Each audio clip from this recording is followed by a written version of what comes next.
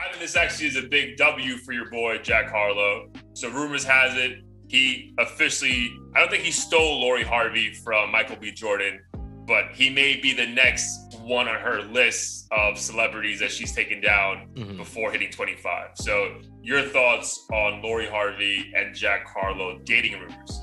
I mean, if it's true, like, more power to them. I think for me, I saw it, if it's true, I saw it as an immediate W for Jack, because for him, I think his biggest, his like bulletproof vest in a way is him being embraced by the culture, and especially Black women, because once Black women got your back, you can't do shit to take that person down. And if Black women, like the queen of them, so to speak, in the industry is Lori Harvey, or like the ultimate prize or whatever you want to call it, Jack Harlow's just going to get more cool points from all the rappers. Like, he can talk that shit.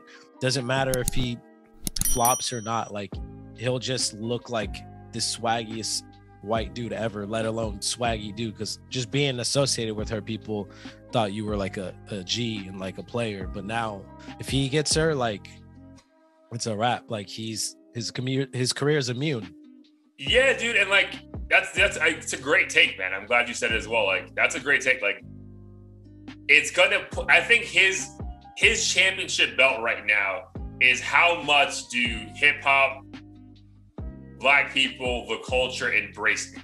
You know what I mean? Like, I'm not just this Macklemore, Asher Roth kind of like, I can do what you guys do, but I'm really not one of you. Like, I think like him, right? If this is true, with the Drake cosigns, the DJ Drama cosigns, like dude, like, yeah, like that's a huge win, bro. Like, it's like, all right, bro, you had a bad album, but fuck, dude, we still fucking like you. You know what I mean? Like, they're not like, we don't just like, we fuck with you. You know what I mean? Like, so yeah, bro, that will honestly, like, I think people forget how bad the album is if like these motherfuckers start dating for like 4 or 5 months. Like, because it's not gonna last, obviously. Yeah. But like, if they date for 4 or 5 months, like, and they end the year together, like, I can see it now, like a New Year's Eve together. It's like, oh man, this motherfucker is like huge. You know what I mean? Even though, like, in the big scheme of things, like, Lori Harvey really isn't big outside the culture. Like, if we think about it, like, no one's really talking.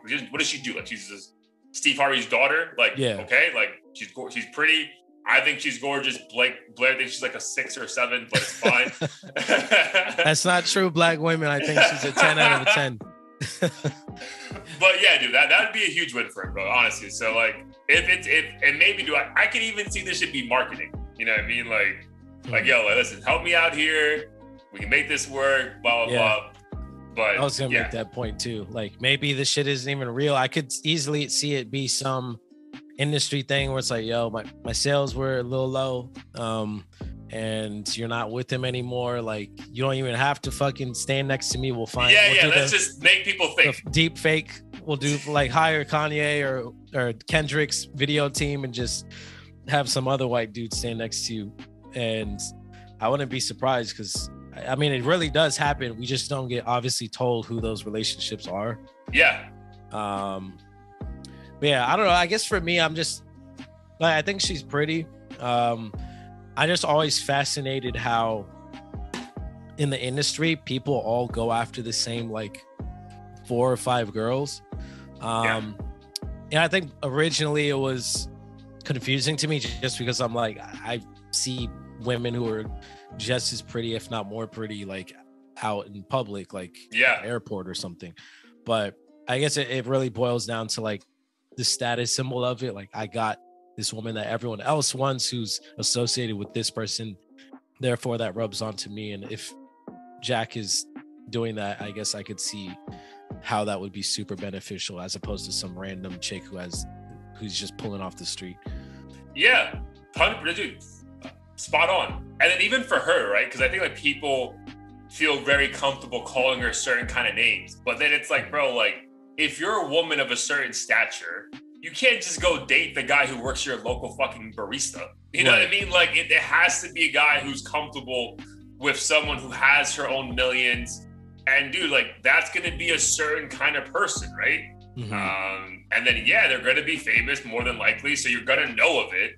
You know what I mean? It doesn't take, like, everyone had, like, I mean, not to copy the game's line, but like everyone has a past. You know what I mean? Like, your girl had people, like my girl had people before me. Like, it's just, I don't know them, thankfully. They're not on fucking, you know, whatever. But so I do feel bad for like her and like females like that who like get a terrible rap because like, you know, all their boyfriends. It's like, dude, who do you want me to fucking date? Like, you know what I mean? It has to be someone who kind of gets my life. Yeah. And I think for her, it also, if she is moving on from Michael B. Jordan to Jack Harlow, it doesn't really come across as like promiscuous or manipulative as maybe someone else. Cause I think Jack Harlow kind of has a clean cut image. He seems like a harmless, like playful dude. Also, he happens to be white. So I think this move, if it's true, isn't as bad or isn't going to be as talked down upon as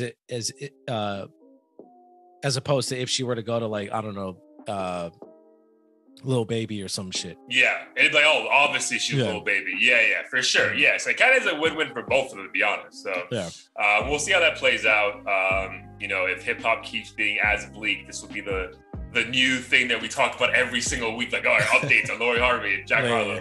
Fuck, I hope not, dude. I know. That's why I was like, damn, I didn't want, I know we never want to turn this shit into like a gossipy, like who's dating who type thing. But I think, I don't know, Jack Harlow just always finds his way into one of these fucking stories somehow. Yeah. Which again is still a win for him, bro. Like the KFC thing is a win. The New Balance thing is he's finding ways to pick up wins in the other things that he's meant to be doing good that besides rapping. So like, in some kind of way, it's still some kind of evil genius by him and his marketing team. So I mean, shout out to him, bro. Like he's gonna be around for a while. To our point before, he just may not be that guy when it comes to music. So, and even the game brought him up. I know we're gonna get to it.